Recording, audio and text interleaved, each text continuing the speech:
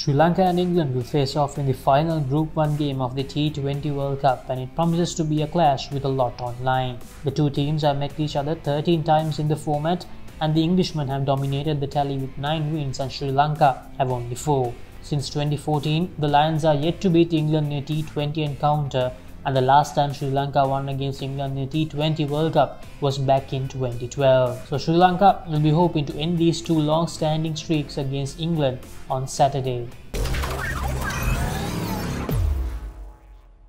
Sri Lanka's fate will be already sealed when they face England on Saturday after the Ireland vs New Zealand and Australia vs Afghanistan encounters. If the result from any of the two games go in Sri Lanka's favour, Sri Lanka will walk into Saturday's game with a chance of qualifying for the semi-finals. Even without a chance at the semis, Sri Lanka should definitely get the win in this encounter to sign off in style. After two back-to-back losses against Australia and New Zealand, the Islanders managed to beat their Asian foes Afghanistan comfortably with 6 wickets in hand. It was a decent all-round outing for the Lankans as their fielding looked much better compared to the game against the Kiwis. England's tournament so far has had everything. They won the opening game against the Afghans and then lost to Ireland, which was an upset that pushed them back in the tournament. With the game against the hosts getting abandoned due to rain, they had to beat the unbeaten Kiwis, and they did exactly that as their top order batters managed to hit form at the right time. With a higher possibility of qualifying for the semis than Sri Lanka, a win here might very well give England the chance to edge out Australia in terms of net run rate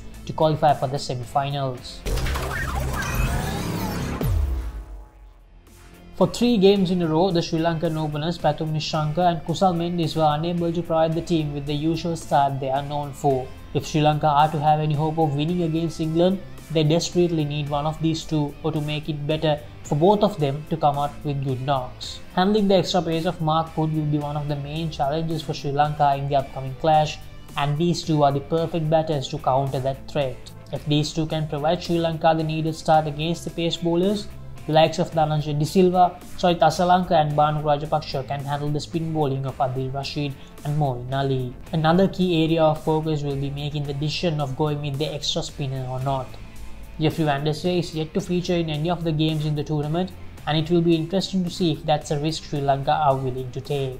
It's fair to say that England has all of their areas covered at the moment. Their openers Alex Hales and Josh Buttler came into form at the right time, and the bowlers have been doing a great job, especially Mark Wood, who is generating some serious space. If they do have any concerns, it's going to be the middle order and finishing aspects. So Harry Brook and Liam Livingstone have not performed up to the expectations, and if they do manage to get over the line against Sri Lanka and qualify for the Final Four, they'll dearly love those two names to come into form with a couple of dashing knocks.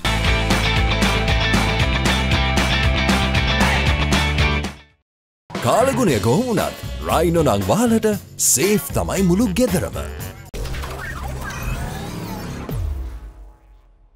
For the all-important final clash, Sri Lanka are expected to go unchanged, but there will be a slight selection buzz surrounding the extra spinner matter. With Sydney being suitable for spinners, an opportunity for Jeffrey van der Sey may be on the cards. But a higher possibility is with Sri Lanka coming into this clash unchanged. On the other hand, England, after a quality outing against the Kiwis, will most definitely go with the same playing 11 for this do-or-die clash. Sri Lanka's best batter during the Super 12 stage has been Dhananjay De Silva by far. Against the top quality bowling attacks of this round, no one else has looked to be timing the ball as well as he did, and to go with his cunning off-spinners against Ben Stokes and Moeen Ali, the two main left-handers of England, he will be the weapon in hand for skipper Dasun Shanaka. How DDS just punched the #1 T20 bowler in the world, Rashid Khan, to all parts of the Gabba, and his sheer timing against the left-arm pace bowling of Farid Ahmed and Fazal Haq Farooqi was an absolute treat to watch during his phenomenal knock of 66 against Afghanistan. With Kusal Mendis and Pathum Nissanka both having back-to-back off games, Dhananjay De Silva will be the key player for Sri Lanka due to his fine form in recent games. Josh Buttler and Alex Hales have both scored centuries against Sri Lanka in a T20 World Cup.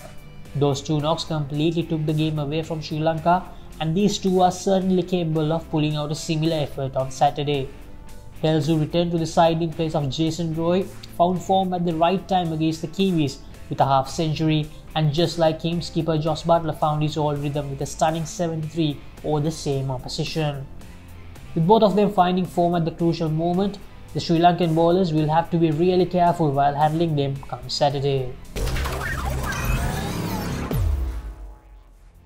The Sydney venue has delivered the most spin during this World Cup, and the spinners are expected to play a vital role in the final result on Saturday.